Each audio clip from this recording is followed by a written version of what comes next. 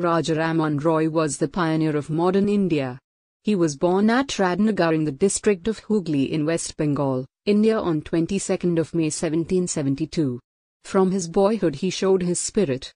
His role as a reformer was twofold. He was a religious reformer as well as a social reformer. He revolted against idolatry and laid the stepstone of the Brahmo Samaj. On the other hand, he tried heart and soul to remove the evil customs of the society of his time, such as caste prejudice, early marriage, widow burning, etc. He was greatly shocked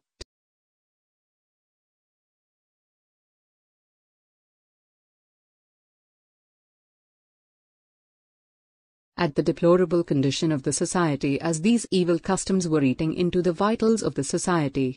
He was out and out a great humanist. He ceaselessly challenged the Satyagraha system, and in the long run he was successful in his attempt with the help of Lord William Bentinck. The name of Raja Rammohun and the abolition of the cruel Satyagraha system are inseparable from each other. He wished to spread modern culture and education into the conservative fabric of our society. In fact, he was the first beacon